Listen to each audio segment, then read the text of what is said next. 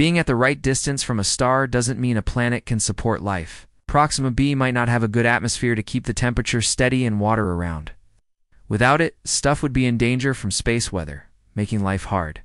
So, Proxima b might look like Earth, but it's probably not able to support life. Scientists are still careful because it has a lot going against it. The quest to find out the truth about Proxima b continues. Some people are still hopeful. The James Webb Telescope is one tool that's getting a lot of attention. It launched in 2018 and should help us see if there's life on Proxima b, but things aren't always simple. The James Webb Telescope needed adjustments to give good pictures. As Abby Tabor said, if a planet like Proxima b can take in light, it can also give it off as infrared light. The James Webb Telescope is made to spot infrared light. It can take pictures of this light from the planet and look for signs of water or an atmosphere. But what if the planet has a bad atmosphere? Having an atmosphere doesn't mean there's life, Ed Turner says. Proxima b could be like Venus, with a thick atmosphere and crazy temperatures that would make it impossible to live there. Finding out the secrets of Proxima b has its challenges.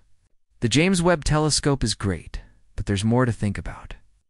Space scientists are trying to find ways to watch planets like Proxima b without spending too much money. Stakes are high, but the rewards are even bigger. Finding out if a faraway planet could have life is worth trying for. If the planet could be lived on, could we go there one day? It's the closest one, so it's really interesting, like exploring our own backyard. What's even cooler is that it's about the same size as Earth, and it's in the right spot to maybe have life. Being so close makes Proxima be a good target for missions. Imagine checking out this Earth-like planet. Can't go yet, but it's on the list for later. As tech gets better, it's one of the most exciting things in space exploration. It won't be easy, though. It would take spacecraft like Voyager to about 75,000 years to get to the Proxima Centauri setup. But there's an idea: solar sails. These thin sails could push a spacecraft to Alpha Centauri and Proxima. As tech uses sunlight too, keep the spacecraft going so it doesn't run out of fuel. And get this. This tech could tell us if there's life on other planets like Proxima b. Like with anything big, there are limits. Having an atmosphere doesn't guarantee life. Proxima b could be like Venus, with a thick, hot, bad atmosphere. Also, the James Webb Telescope can only see emissions if they're 5% as bright as the daytime side. That might not sound like much, but it's a lot when you're dealing with a dim star. If Proxima b has smart life, they might use mirrors to send sunlight from the daytime side to the nighttime side. How cool is that? There are tons of exoplanets to find in our universe. They come in all sorts of shapes and sizes. Some are big gas planets, while others are like Earth. What do we know about them? One type that catches attention is the gas giant. These are like Jupiter and Saturn, but bigger. Some are called super Jupiters, bigger than anything in our solar system. But that's not all. There are also hot Jupiters, gas giants that circle super close to their star. It's a scorching place with temperatures that could melt metal. Imagine seeing that up close, with crazy storms and heat. Besides gas giants, there are also Neptunian exoplanets like Uranus and Neptune. There are hot Neptunes and small Neptunes, which are smaller and closer to their stars than the gas giants. These planets are mysterious. Their atmospheres are hard to study from far away. And let's not forget Earth-like exoplanets. They're like our own Earth. They come in different sizes, from smaller to twice as big. There are even super-Earths, which are heavier than Earth but lighter than Neptune. One planet that people are talking about is Proxima Centauri b, which circles the star of the same name. It's a super-Earth, about 7 times the size of Earth. It's close to its star, but not close enough to be in the livable zone. Proxima Centauri b isn't alone. It has Proxima Centauri c, which is farther away. This planet takes about 5 Earth years to circle its star. It was found in 2020.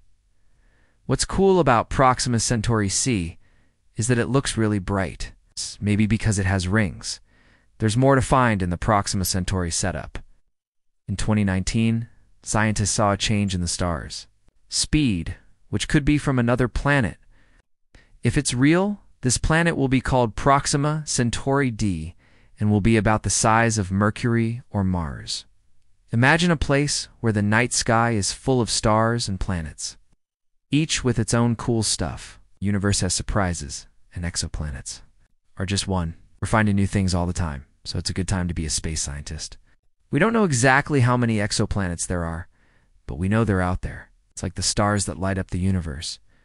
But exoplanets aren't without problems. They're often hidden by the bright light of their stars, so they're hard to study, but as tech gets better, we can take pictures of them directly. To get a picture of an exoplanet, it has to be big enough to see, far enough from its star, and young enough to be hot and easy to see from Earth. This limits how many planets we can take pictures of, but it lets us see what these faraway worlds are like. We usually find exoplanets by how they change their stars. A planet's gravity can make its star wobble, and we can see this. The Kepler Space Telescope used the transit method, which sees when a star gets dimmer as a planet passes in front of it. This helps us learn about the planet's size, distance, and temperature. Here are some fun facts. Did you know more than 22% of Sun-like stars have Earth-sized planets in their livable zones? Or that TRAPPIST-1 has 7 rocky planets with water? Exoplanets can also have their own moons, called exomoons. We've found over 4,000 exoplanets, so we know they're everywhere. Hot Jupiters are easy to find because they're big and spin fast. But there are lots more planets to find. NASA's James Webb Telescope is showing us the secrets of the universe, one thing at a time. This telescope has been getting data and taking cool pictures of the universe. Recently, it found the first solid sign of carbon dioxide in the air of a planet outside our solar system. This helps us learn about the planet and how it was made. This gas giant circles a sun-like star 700 light-years away. NASA says this will give us a new way to look at the universe, and scientists are excited. But that's not all. So the James Webb Telescope has been taking pictures and getting data about the universe in infrared light. The light from something called 110 IROS lights up the cool clouds around it. And the orange spots show light from stars that are blocked by ice. This was part of Webb's Ice Age project, which studies how ice is made and how icy comets grow. And that's still not all. The James Webb Telescope has taken pictures of the inside of a dusty disk around a nearby red dwarf star for the first time in infrared light. Being at the right distance from a star doesn't mean a planet can support life. Proxima b might not have a good atmosphere to keep the temperature steady and water around. Without it, stuff would be in danger from space weather, making life hard. So Proxima b might look like Earth, but it's probably not able to support life. Scientists are still careful because it has a lot going against it. The quest to find out the truth about Proxima b continues. Some people are still hopeful. The James Webb Telescope is one tool that's getting a lot of attention. It launched in 2018 and should help us see if there's life on Proxima b. But things aren't always simple. The James Webb Telescope needed adjustments to give good pictures.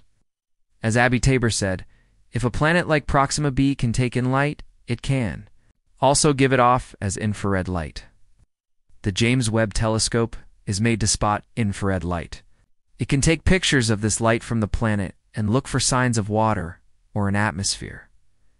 But what if the planet has a bad atmosphere? Having an atmosphere doesn't mean there's life, Ed Turner says. Proxima b could be like Venus, with a thick atmosphere and crazy temperatures that would make it impossible to live there. Finding out the secrets of Proxima b has its challenges. The James Webb Telescope is great, but there's more to think about. Space scientists are trying to find ways to watch planets like Proxima b without spending too much money. Stakes are high, but the rewards are even bigger. Finding out if a faraway planet could have life is worth trying for. If the planet could be lived on, could we go there one day? It's the closest one, so it's really interesting, like exploring our own backyard. What's even cooler is that it's about the same size as Earth, and it's in the right spot to maybe have life. Being so close makes Proxima b a good target for missions. Imagine checking out this Earth-like planet. We can't go yet, but it's on the list for later. As tech gets better, it's one of the most exciting things in space exploration. It won't be easy, though. It would take spacecraft like Voyager to about 75,000 years to get to the Proxima Centauri setup. But there's an idea. solar sails. These thin sails could push a spacecraft to Alpha Centauri and Proxima. This tech uses sunlight too. Keep the spacecraft going so it doesn't run out of fuel. And get this. This tech could tell us if there's life on other planets like Proxima b. Like with anything big, there are limits. Having an atmosphere doesn't guarantee life. Proxima b could be like Venus, with a thick, hot, bad atmosphere. Also, the James Webb telescope can only see emissions if they're 5% as bright as the daytime side. That might not sound like much, but it's a lot when you're dealing with a dim star. If Proxima b has smart life, they might use mirrors to send sunlight from the daytime side to the nighttime side. How cool is that? There are tons of exoplanets to find in our universe. They come in all sorts of shapes and sizes. Some are big, gas planets, while others are like Earth. What do we know about them? One type that catches attention is the gas giant.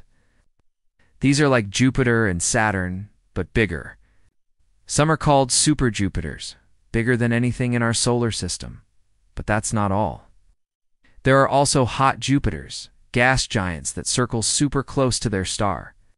It's a scorching place with temperatures that could melt metal. Imagine seeing that up close with crazy storms and heat. Besides gas giants, there are also Neptunian exoplanets like Uranus and Neptune. There are hot Neptunes and small Neptunes, which are smaller and closer to their stars than the gas giants. These planets are mysterious. Their atmospheres are hard to study from far away. And let's not forget Earth-like exoplanets. Like our own Earth. They come in different sizes, from smaller to twice as big. There are even super-Earths, which are heavier than Earth but lighter than Neptune. One planet that people are talking about is Proxima Centauri b, which circles the star of the same name. It's a super-Earth, about 7 times the size of Earth. It's close to its star, but not close enough to be in the livable zone.